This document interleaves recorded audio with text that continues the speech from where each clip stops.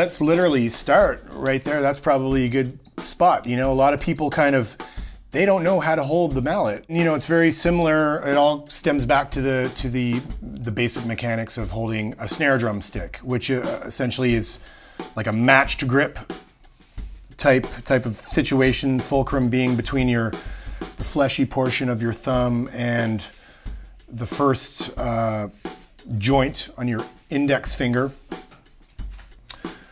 Some people like to choke back a little bit more on the stick. If you look at John Dunn, who plays for Slot, like he chokes way back on the stick, and he's got like this beautiful, sweet kind of light touch, and that's his thing.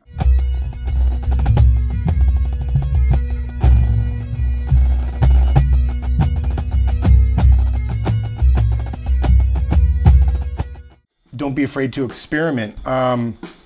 If that works for you, fine. For myself, because I've come from more of a snare drumming background, it's just natural for me to kind of choke right up on the stick and use a lot of this kind of wrist and finger type motion, striking the drum straight in on the center, typically on the center of the head, and getting that tone pushing right through the drum.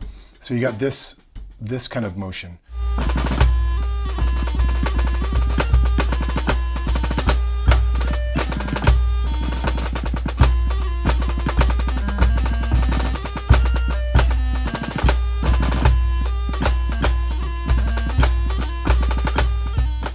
With a snare drum stick, you know, you've got this, it's like, you know, it's arm, but it's also wrist and fingers, and you got this kind of snap.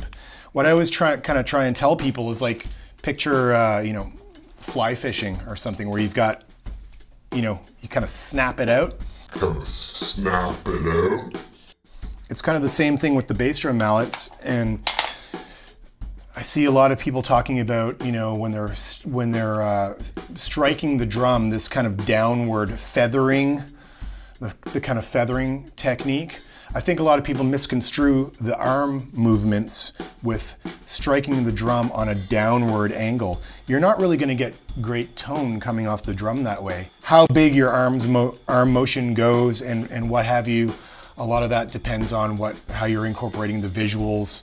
If you're playing jig time, you might want to get this big kind of arm movement, same with the kind of strathspey stuff. I tend to be nowadays a little bit tighter in my playing, but again, the actual mechanics of hitting the drum with the stick are very much this kind of wrist and finger motion. Very important to kind of get that. What you need to keep in mind if you're incorporating some of these big arm movements, a la SFU, a la Inverary, some of these great bands that you see really incorporate the big arm visuals with the bass drummer.